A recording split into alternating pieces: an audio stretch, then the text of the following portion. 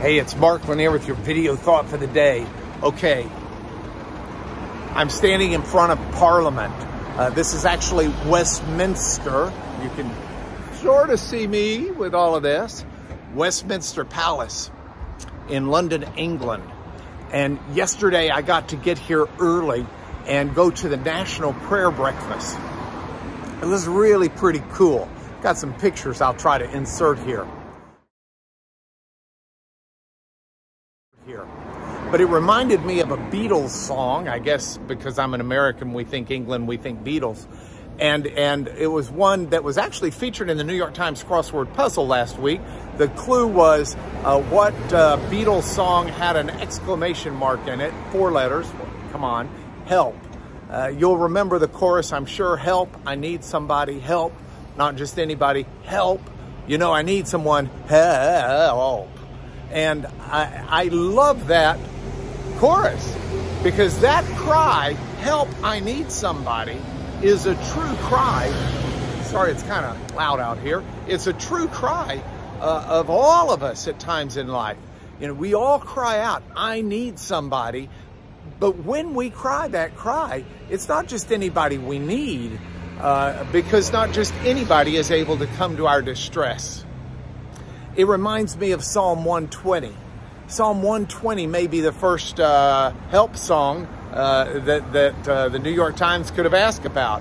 Psalm 120 says, in my distress, I cried out to God. You know, who would deliver me? I mean, who better to cry to in our distress?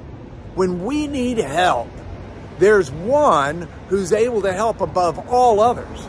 So this cry of help, I need somebody, not just anybody, because whoever I cry out to for help needs to be able to give help. And that's the beauty of God.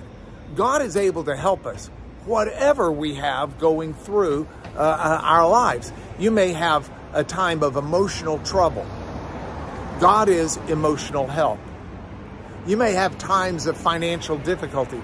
God is financial help. You say, well, how? Where's the money coming from?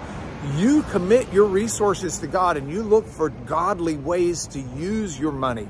You look for godly principles to live by, and you'll find help there. You say, well, where else does God help?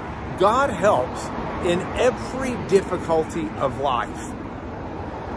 I can't think of a time. If you've got fear in your life, God is the answer to your fear. If you've got struggles in your life, God gives you answers to your struggles. If you're having difficulty with other people, God has the answer to healing relationships.